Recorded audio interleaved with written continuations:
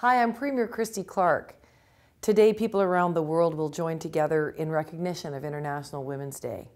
It gives us the chance to reflect on how far we've come and to celebrate the many achievements we've made together, to honor the memory of women who supported and helped us get where we are today. It's also a time to think about what more we can do.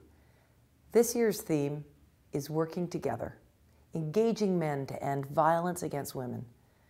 Violence against women is not just a women's issue. It is everyone's responsibility.